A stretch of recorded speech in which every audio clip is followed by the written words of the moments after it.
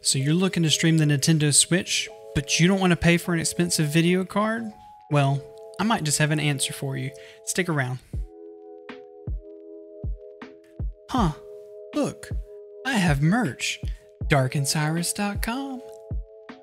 Before we get into anything, I just want to say thank you for all the support you're showing my channel. As we're growing, I'm nearing 200 subscribers, and guys, it's fantastic.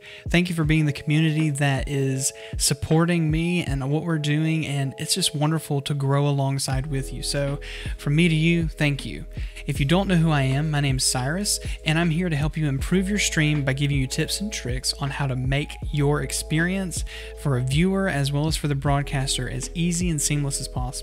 Today we're tackling a topic that can be difficult or can be really easy depending on what you have to be able to stream the Nintendo Switch without having to have a capture card. But if you haven't already, go ahead and subscribe to the channel and ring that bell for notifications. And if you enjoy the video, make sure you hit it with that thumbs up, as it really helps out the channel. I also stream on Twitch 3 days a week and would love you to join me over there. Also, join the Darkness Discord.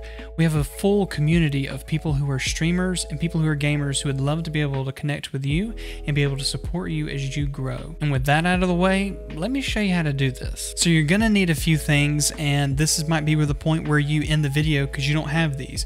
But stick around because I might have an opportunity for you. So what you will need, number one, is a Nintendo Switch. I'm just running the controller right here. Number two, you're gonna need a Windows PC that you're able to connect a Xbox console to. Now, at some point, some of you are going to say, well, I don't have that Xbox. What am I to do?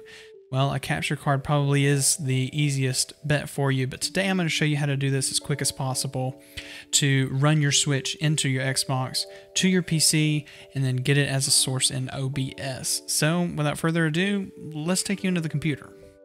Alright, so I've got you over in the PC, and there's a couple things that we need to do to get you prepared and connected.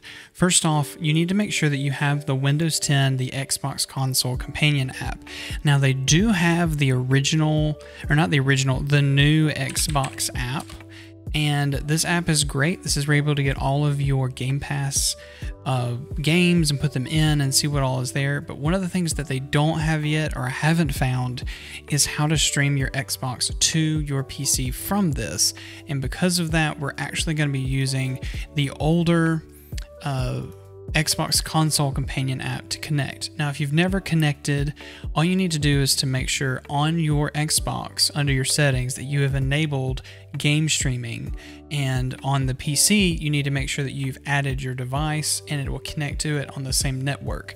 Now, they have to be on the same network, so make sure that they're connected, and it's even better if they're connected by LAN. So if you can get them connected to Ethernet, it's going to make the latency lower, it's going to make your quality a little bit easier to process, but also to see. So make sure that you've run them Ethernet, and if not, just expect that there might be a little bit of latency.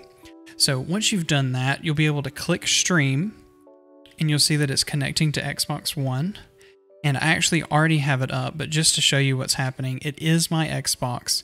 And so like, here's my home screen for my Xbox One X. All I'm doing is using the One Guide option, which is the TV output. So on your Nintendo Switch's dock, you're gonna run the audio, or not audio, the HDMI into where you would plug in your TV. And then by clicking the One Guide, it will take you to whatever you've connected HDMI into. Now, there are so many things that you can use this for. You could use it not only for Nintendo Switch, but for a PS4 console, or anything that you can plug in HDMI, possibly even cameras. I haven't tested them, so I'm not going to say that that's going to be an option. And latency might be a little bit of a problem, but it is probably going to work if you needed to connect something else to HDMI and don't need full latency, like zero latency. So as you can see, I'm connected here with my Nintendo Switch, and there's two ways to do this. In OBS, I'll go ahead and pull my OBS over so you can see. In OBS, you can either connect through a display capture or through game capture. And so I'm going to show you both of those to go ahead and show you how that they work. So right now I run display capture just because it's easier to switch, but you are able to add a game capture, and you're able to choose a specific window and you'll see Xbox Console Companion. And if it doesn't pop up, you're going to have to toggle these SLI capture mode and force scaling until it eventually does pop up. And in this case, it's not coming up because I haven't minimized. But if I pull OBS back up, it should be connecting. There it is. So now that it's connected, I have as a source that I can move around, rescale, and it be an opportunity for you to stream on whatever platform you're using and be able to use your Nintendo Switch without having to purchase an expensive capture card if you have an Xbox already available. All right, so hey guys, I'm actually in the middle of post-production right now and remembered that I had something overlaying the entire screen while I was talking about the cheap capture card option. EposVox covered a $15 capture card that you can get on several websites. I recommend you go check out his video. I'll link it in the description below. But on Amazon right now, the one he was referring to is about $27.99, and most of them look like this.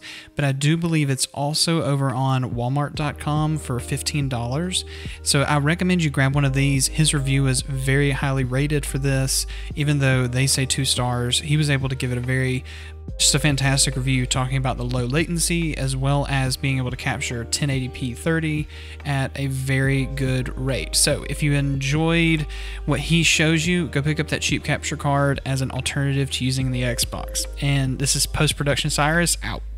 And that'll wrap up being able to connect your Nintendo Switch to be able to stream it on any platform using either an Xbox or somewhat cheap alternative that you can get off of Amazon and has decent quality for it for being such a cheap capture card. If you enjoyed this video, make sure you hit that thumbs up, subscribe to the channel, and ring the bell for notifications so you don't miss any video just like this. Make sure you check me out over on Twitch. I stream 3 days a week and would love to be able to connect with you over there. Stop by and ask me some questions, and also join the Darkness Discord. The link for that is also in the description.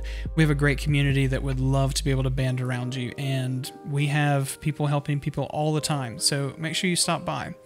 I'm Cyrus, and welcome to the darkness. We'll catch you next time.